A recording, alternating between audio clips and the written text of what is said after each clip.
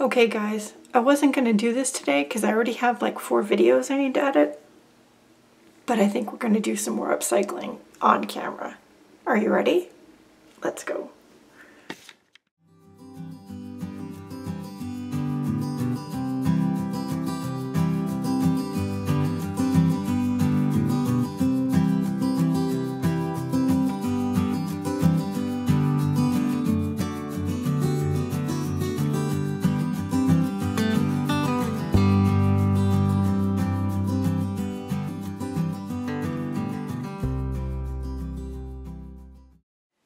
Okay, I have these 4 really basic t-shirts that have been hanging in my upcycling closet for a while now, and I've been trying to figure out what to do with them because they're just very plain. I could bleach dye them and make them into tank tops or something.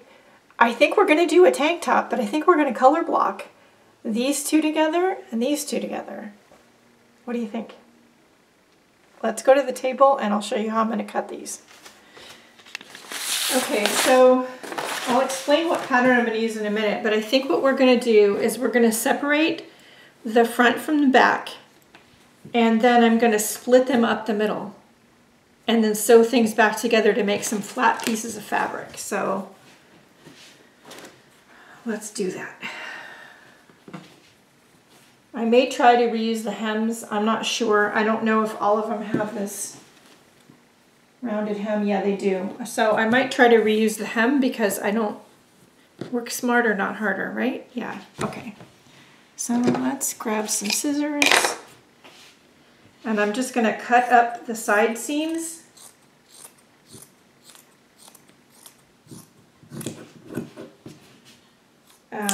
All the way up the seam of the underarm on the sleeve. And then I'm going to cut the sleeves off because I do know I'm going to make these into tank tops. We're headed into summer and, well, a hot spring and then summer at some point. And then I'm going to cut the shoulder seam.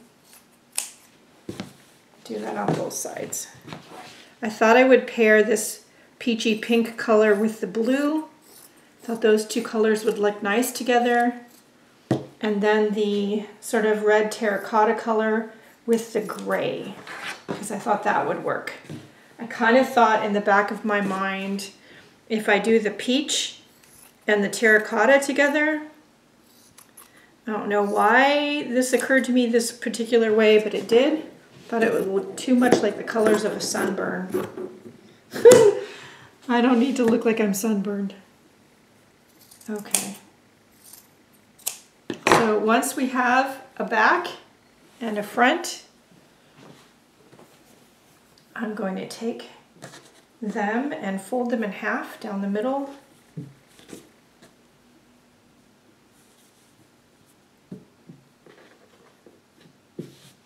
And then cut them up the fold.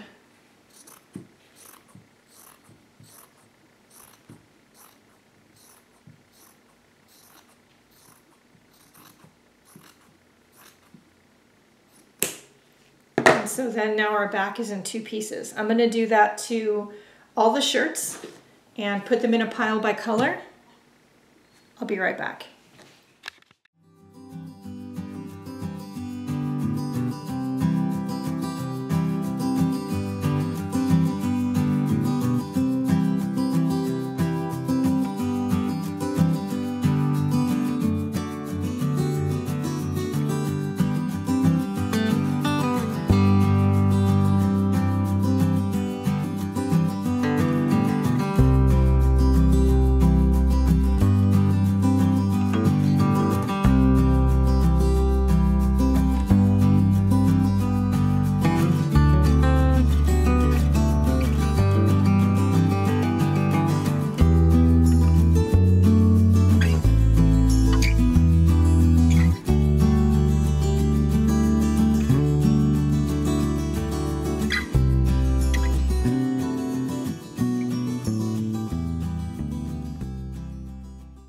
Okay, I'm going to take all these pieces to the sewing machine and I'm going to sew a blue half to a pink half a red half to a gray half. I'm gonna do that with all these pieces. I'm gonna keep backs to backs and fronts to fronts, and we'll start assembling our fabric that way. So let me get that started and I'll be back. Okay, now it's time to start figuring out how I'm gonna patchwork these together, for lack of a better term. So I have two backs here, and I think what I'm gonna do, this is the pattern I'll be using, and yeah, there's plenty from like the shoulder seam down, seam allowance wise. This is a pattern, pretty sure it's a German pattern. I don't remember where I downloaded it from, but if anybody recognizes it, let me know and we'll put a link. It's a basic t-shirt dress pattern. I think what I'm gonna do is cut off on both of these from the armholes up. So we're gonna kind of lay them out.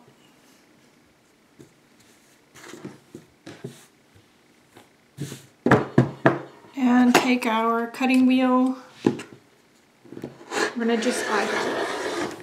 There we go. Okay, now what we're gonna do is take these right sides together, but opposite colors. So I like this one for the bottom because the hem is very even. So this one will be the top. And so that means we're gonna lose the hem on this one, which is fine. I'm going to not take a chance at the sewing machine of making a weird seam. And let's just cut that off over here.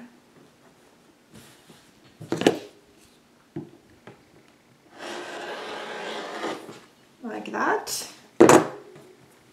And then we will put this at the top of that one. Our hem here is at the bottom, and we're gonna sew straight across here, and that'll give us color blocked patchworked thing. And we're gonna do that for all of our pieces. So I'll be right back. Okay, once you have your fabric color blocked, then you can cut the actual pieces out. Now, I'm going to use the existing hem. I was on most of the pieces able to match it up pretty decently, and I will take this little serged little nodule and fold it back and stitch it down as part of what I do. The only problem you have with these color block pieces is you've got to pick a color of thread, gray or red. So that's a thing for the top stitching. So I don't know yet what I'm going to do, but let's get the pieces cut out first. So I'm going to fold them in half on the center stitching seam. Try to line up the hem because we are going to, again, utilize that hem space, that hem feature, whatever you want to call it.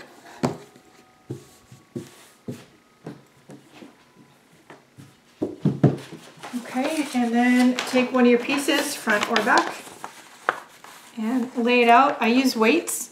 I don't use pins. Okay.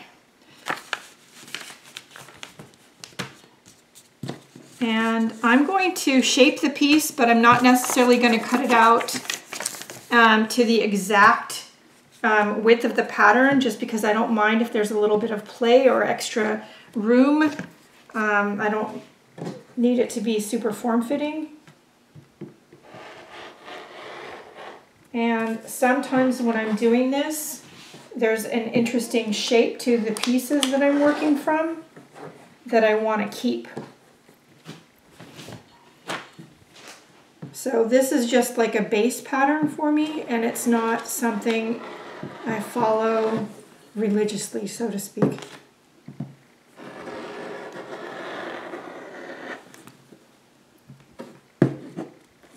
For instance, right down here we have a little bit that sticks out. I'm going to leave it. Okay, so that is the front. Then I'm going to do the back and then do the other one. I'll be back.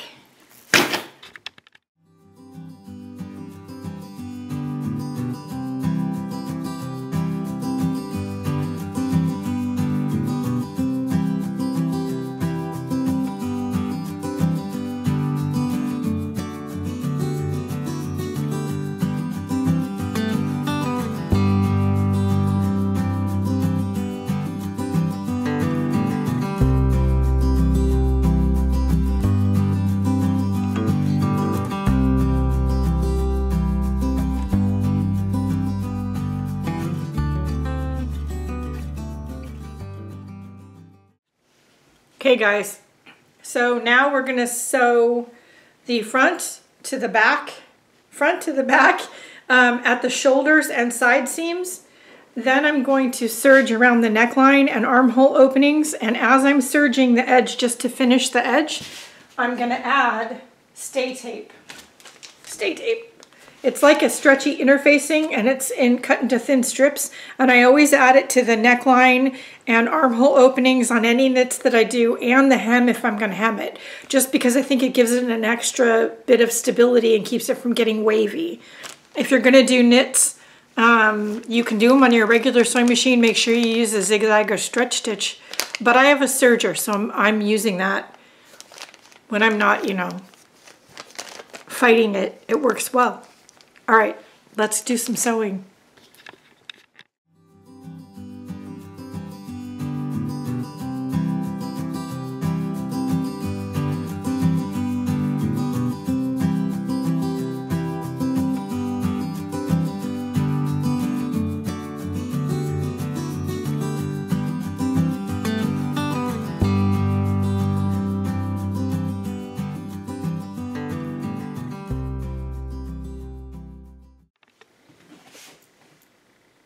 You there?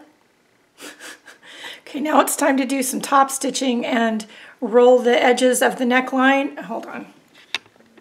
Oops. Now it's time to do some top stitching and roll the edges of the neckline and armholes in towards the inside and stitch them shut with a stretch stitch on my regular sewing machine. So I just picked some thread colors I think I will like, but I'm still in the back of my mind wondering if I should use the rainbow thread, because yes, I have rainbow thread. I don't think so, but yeah, anyway, let's get that done.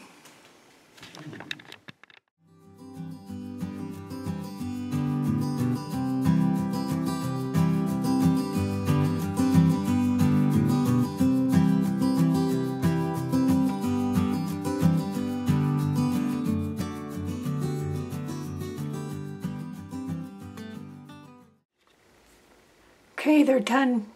Do you want to see them? Okay. This is the pink and blue one. It's so cute. Hang on, let me show you the other one.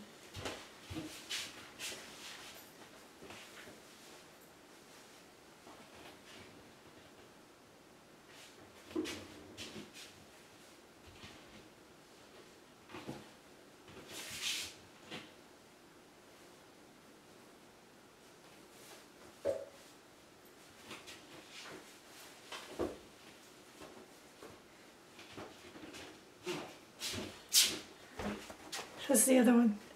What do you think?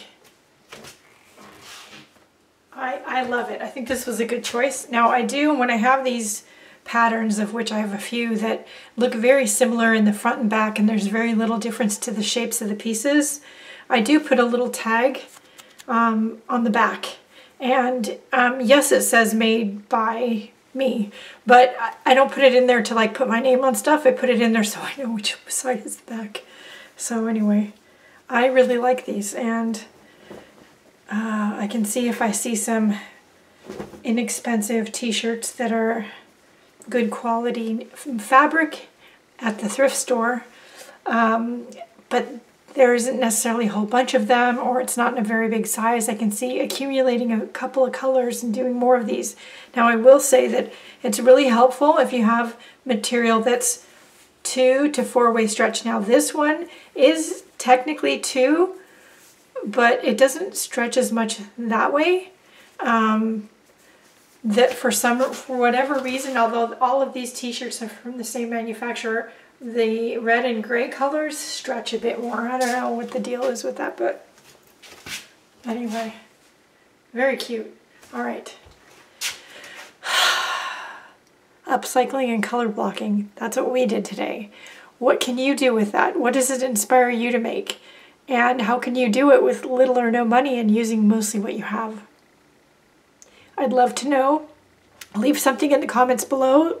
Leave me your thoughts, questions, concerns. If you want to support the free content here on YouTube, I have a Patreon, and the patrons not only have the Patreon page, but they have ready access to me with a private Facebook chat, a private YouTube channel. I share files, and right now for this year, I'm sharing stencil files. I'm not making stencils anymore, but I'm sharing the files with them every month. So there's that, along with other stuff. Anyway, I'll leave a couple of channels down below that I find inspiring and helpful, and to this whole sewing part of our artistic journey. You can tag me if you decide to make something on Facebook. I do have a Facebook group, A Life of Art and Self-Expression, so you can post over there. I'd love to see what you're making.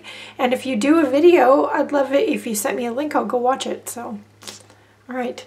Most importantly, go out and have a great day. Do something nice for yourself because you deserve it, and I'll see you later. Bye, guys.